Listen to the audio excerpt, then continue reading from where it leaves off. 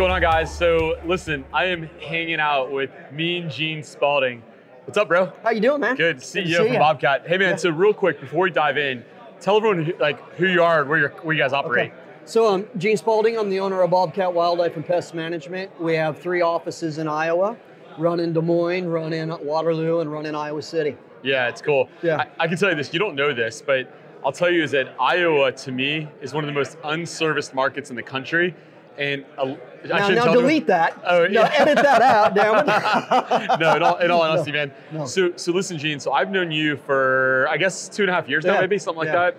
And I've been incredibly impressed by the way that you treat your staff, the way that you treat your people, your commitment to training. You know, I've had an opportunity to see you do trainings, and honestly, it's at a world-class level, and you should be really proud of yourself, man. Thank you. So let me ask you this. So when you go build a model like you're building, and you start to think about it, because you have a really good strategy, like how did you start to think about putting this all together? So, well, it's my whole philosophy. It all starts and ends with service. Yeah. We are in a service business, Seth, and a lot of people forget that.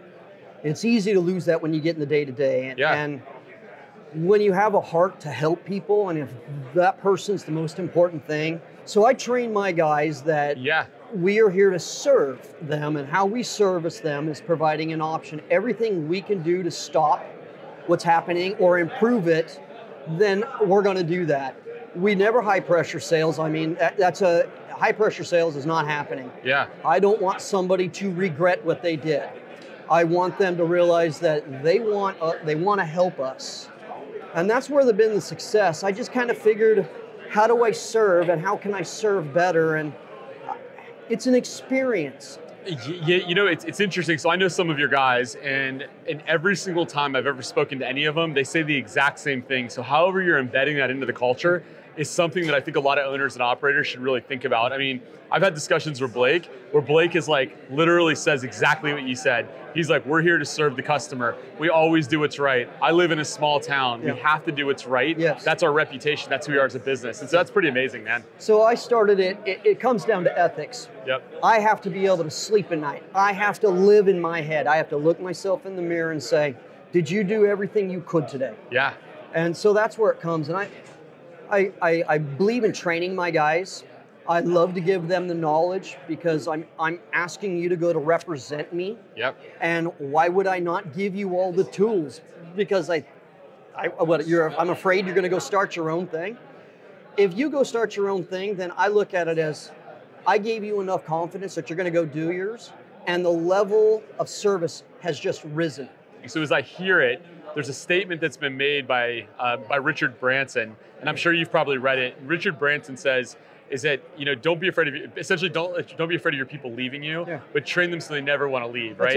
And we believe that philosophy in my company, and I see that in your people, I hear it through your people, and it's pretty amazing, man. I will say 17 years of doing this. 17 years? Yes. Wow. Started in 07. Wow, at 10 years old, huh? Yeah. Thank you. Yeah.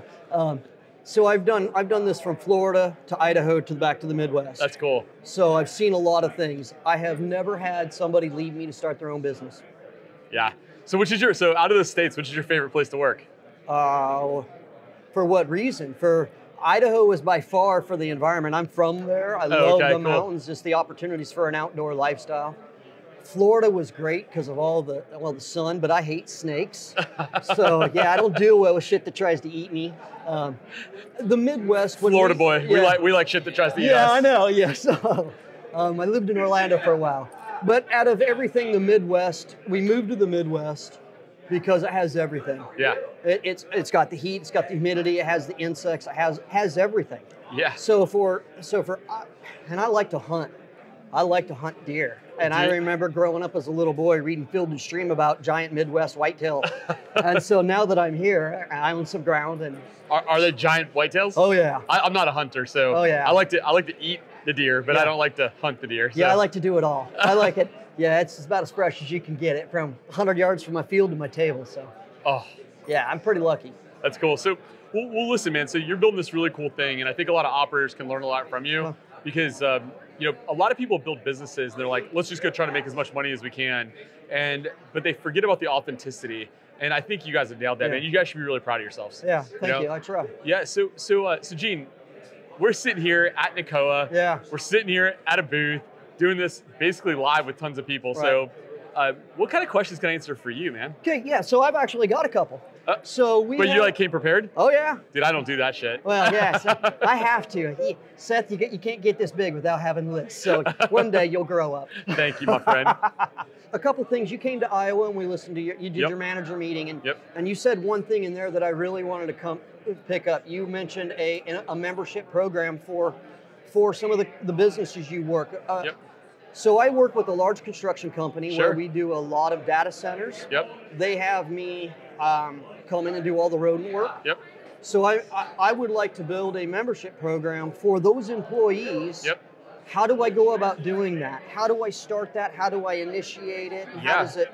Because it's mutually beneficial. Yeah. So when you say membership, you're referring to selling the employees services for their homes. Yeah, I want to offer them services, and I want to be able to give them a discount because they're an employee. How do I go find other people to hop on and make it a package so it's not just, hey, come and do my pest control or my wildlife work, but I want to have other people so they can, and whatever they. So it's kind of funny because I'm going to give a session on that later today, which is pretty cool. But so here's the thing. So one of the things we have to remember when we build any company, and I think this is why it's so interesting, is that we have to think about where the eyes are and where our buyers are. And so I think you're really smart here because if you're working within a data center, is that you're dealing with the people who have the money. These are high paid individuals. These are your ideal customer profile. And the reality is that these guys are buying from you. And so the process is really simple. So the process that we've always used across the nation, and even for my own companies, it was very simple, is that whoever is the owner of these data centers, right? Whoever owns this, they have an HR department, okay? And so when you go to meet with the HR department, is the HR department may have an employee discount program or they might not. If they have one, you plug in, and then the only thing you have to figure out is who controls the information. So whether they're sending a message out, whether you can, what you're allowed to do. The bigger win though is that they may not have that program. And so the biggest win is if they don't have the program, now you can become an incredibly trusted partner. Because you can actually bring it to the table and they can actually implement that in for all kinds of stuff. That's the position I'm in. They don't have one, and I want to offer that for them. So the simplest stuff you have to do, Gene, is that you have to make it stupid simple for them. And so there's no asking. You tell them how you're going to do it. And so you meet with the HR department. Hey, HR department, we want to develop an employee discount program. Obviously it's beneficial for us because of the services we provide. But what I would also think is great is your employees probably want this. It'll increase the employee retention if you do things like this, especially if you make it an initiative. And by the way, we're going to do the work for you. And so all you have to do is get us a list of all the people that you guys think are vendors, local gyms, whatever, and we'll actually put it together. We'll build the messaging, and all we need from you, ready guys? All we need from you is the list of your employees so we can message them for you so you don't have to do any work. Well, that's pretty stinking simple. Right? That's it. And then you have to execute, right? So whatever, and now again, you might have to put an agreement in place, there might be some different disclosures, but that's how we did it. Our companies would sell thousands and thousands of customers with these kind of programs, which you've heard us talk about. Yeah, I heard you talk about it, and that really kicked my mind because I'm trying to grow the business. I firmly believe that people in my area deserve the service I give them because it's top notch. So which leads me to the next thing is one thing I have struggled is I've always paid well, and how do you motivate your guy when he's done everything and it's Friday at noon or 2, how do you get him to say, yeah, I'll take Mrs. Smith's call? How do I help that? So the next question is how do I build a employee benefit program to get them to strive? What does that look like? You've been there, you've done that. So let's talk about this in a different context. And so I think as a business owner, and how old are you now? I forget. I'm 50. Okay, so you're 50, I'm 43. So we grew up in a generation where things were different. So we grew up in a generation where your company provides everything, and our generation strive to be part of the company, right? So I think the most important part is that we have to understand the people that work with us before we ever consider any of this other stuff. And so if I go and build a company, is that what I want to focus on is like what's most important to my person, not my people, my person, right? And the reason I say that is because if I know that somebody has very specific goals and I can help them get to their very specific goals, their goals might not be financial, right? And so we as owners, we think everyone's financially motivated, but most people actually aren't. And so if I've got a technician, to your example, who wants to take a half day on Friday, and I'm like, I want you to work harder, Well, he might not want to work harder, dude. Right. So why don't we move him to a 4-day work week as his incentive? Okay. Right? Makes sense? Oh, yeah, that's so great. now the guy's incentivized. Okay. Now we're not pushing against something he wants. And now what do you actually get? You get somebody, instead of working an 8-hour workday, they might work a 12-hour workday because they are so thankful to get a Friday off. Well, Does that make sense? Yeah, that makes a lot of sense. And I started Pest Daily last year. I hopped in, and you had one segment of finding your 1, 5, and a 7-year. Yep. And review, and we started doing that. How's it going? It's going great. So this last year we had 32% growth company-wide. Dude. Oh, yeah. Congratulations. I'm blessed beyond all measure. Yeah. So it's not me, it's my team. Yeah, of course. Fortunately that I'm not in the field very much. Yeah. Especially not during hunting season. Oh, shoot, no, no. So one of the things I set down, and I just empowered my guys, I gave them knowledge. Like I showed you the list for this year. Yeah. My list is go through Pest Daily and find questions and create in-house Dude, tests. I'm not going to lie. I almost teared up when you showed me that list earlier, by the way. It was pretty cool. So I hit it, and there's a gold mine. There's a lot in there. It's a lot of on the manager side, but that little thing of finding those genes. So I started doing that last year, and I started plugging my people in and giving them the opportunities to learn with what interested them. Yeah. And it's nothing that I worked my butt off. We had some cool opportunities, but my guys, all of them outperformed way above what I could expect.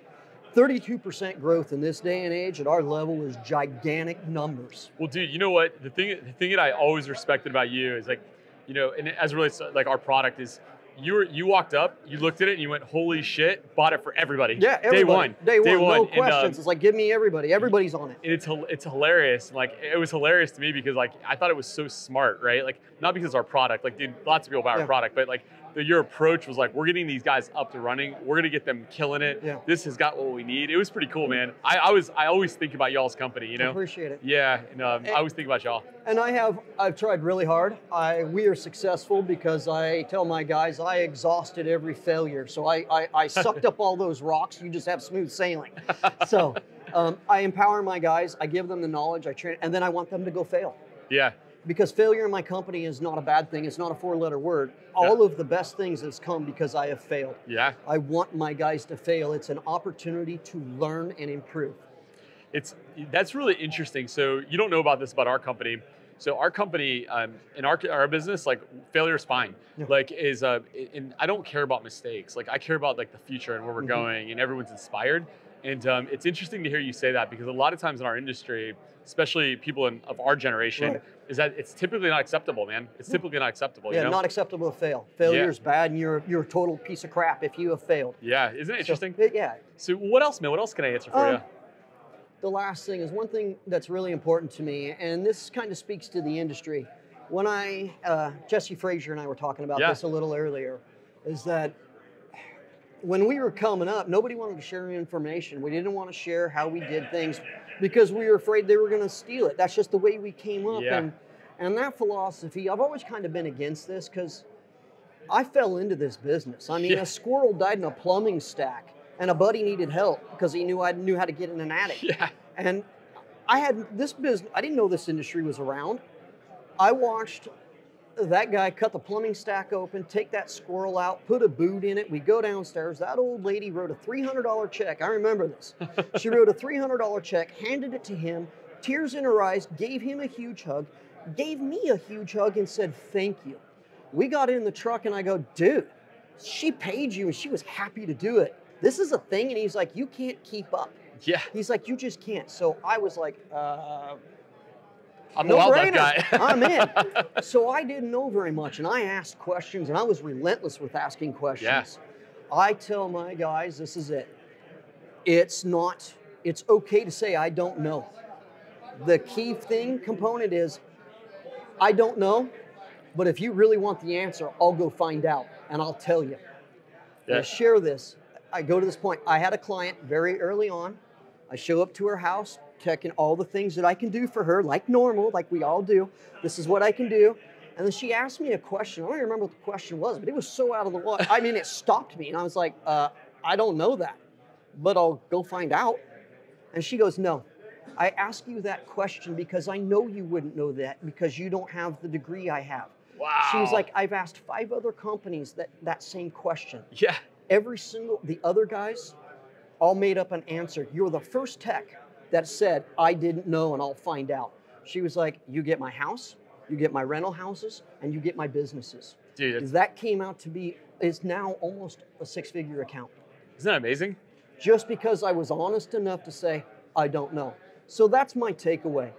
Train your people to say, I don't know, but then give them the tools to go find out. Yeah. You'll get a better technician, your company will be better, profitability will go up, and at the end of the day, everybody's happier. Dude, what a powerful statement to make, man. Well, I appreciate you coming out and doing this with me, man. Yeah, this like, is a blast. Do you like this? You need anything, anytime. Yeah, man. You know, I appreciate you saying that because, you know, I do you've seen some of my trainings. I love them, yeah. I don't think I do very good. Like the one you saw. Oh, dude. You saw my respirator training I thought I bombed it. I was like, man, that's the worst thing I ever did. So I'll tell you this. You took the most unsexy thing called respirator training, and I like watched you spend 25 minutes cleaning a respirator, and I was like, all I could think about is how many times back in the day I would take my respirator out, like take it out, and I'd be like, nah, I'm good. And I just put that dirty ass thing back on because I didn't want to do it. And I was like, man, I probably had like tons and tons of diseases I didn't know, so right? nasty. Like, yeah, it was gross. Well, I had a guy call me after that, and he kind of was like, he's a buddy, but he was dropping some F-bombs on me, and he was like, because of you, I took my stinking respirator training, and he was like, and that thing grossed me out. I threw it away and bought a new one. Yeah. And I'm like, well, that's because you don't ever clean it, so. You probably, when you did that training, you probably sold like 1,000 additional respirators, because that happened to everybody in that room probably, so. Yeah. Well, man, I appreciate you hanging out with us today, man. Anything you let me know. This is great, Seth. Man. You're Hope you all something. enjoyed this, guys. Appreciate it.